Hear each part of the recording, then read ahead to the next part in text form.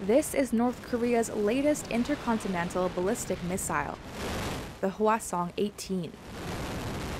It launched for the second time on Wednesday using something called solid fuel technology. Analysts say that tech allows the missile to fly far enough to strike targets in the US, and North Korea says it radically promotes its nuclear counterattack capability. But what exactly are solid fuel missiles, and why is the North developing them? Solid fuel technology allows missiles to launch with little preparation.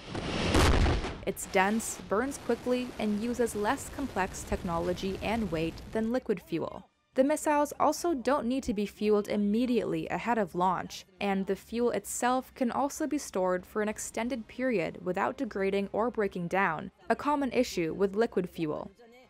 Experts say countries that operate large-scale missile-based nuclear forces would seek it out over liquid. So, what countries other than North Korea have this technology? Solid fuel has actually been around for a long time. The first time it was used was in fireworks, developed by the Chinese centuries ago.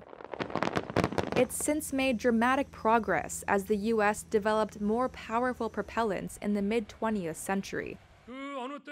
South Korea has said it also has it, though in much smaller rockets.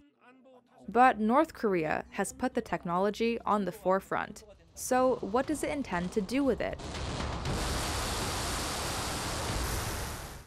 North Korea says the weapon is the core of its nuclear strike force and a warning to the US and other adversaries. Kim Dong-yeub is a professor at the University of North Korean Studies. He says if they fire a missile with 1.5 or 2 tons of warhead, it can reach all of the US. But putting the US aside, he says the technology has cultural intentions.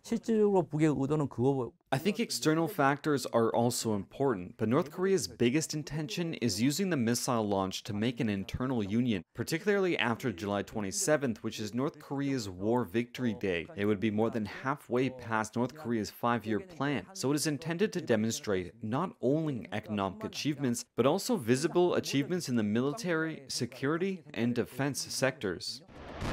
In Wednesday's test launch, Japan said the missile flew 74 minutes to an altitude of over 3,700 miles, marking the longest ever flight time for a North Korean missile.